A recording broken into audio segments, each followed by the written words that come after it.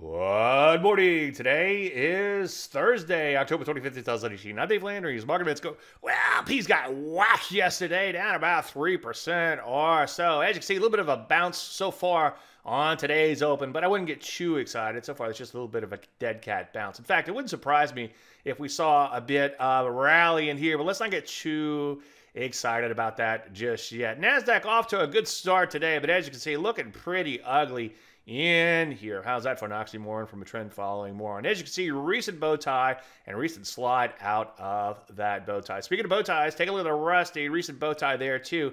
Big slide out of that up here, way up here, around 164 or so. So far, looking fairly ugly in here. Not enough time to get into all the details in less than a minute, but as you can see, most of these areas have gotten pretty, or gotten whacked, you try to say, pretty hard in here. I'm going to flesh this all out later today in the chart show.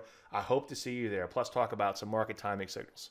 Any questions, as usual, Dave at DaveLandry.com. I'm Dave Landry, and you started the Market Minute.